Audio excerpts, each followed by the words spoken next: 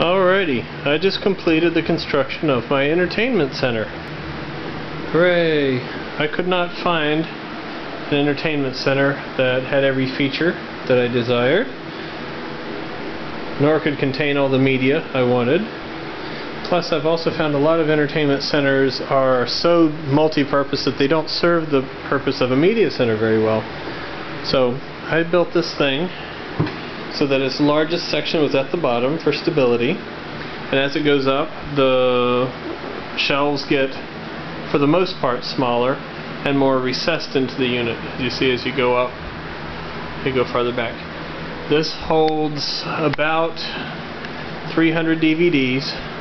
DVDs on this top shelf, on these two side compartments, and on these two little under shelves. Under here we'll go photo albums, family albums, photo albums, part of media. Don't forget paper media. Speakers left and right go there, center speaker in this top shelf.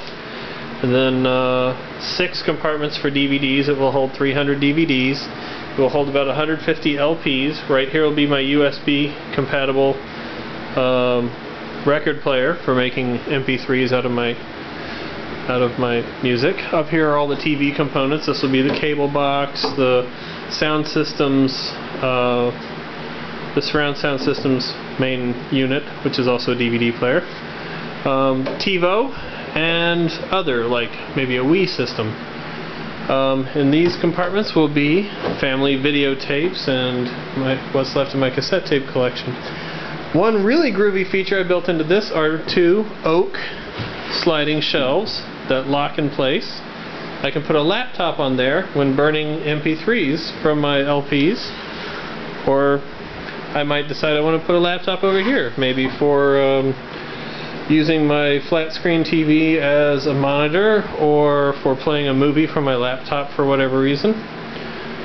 Maybe testing some of my homemade movies in the editing process on a large screen, maybe.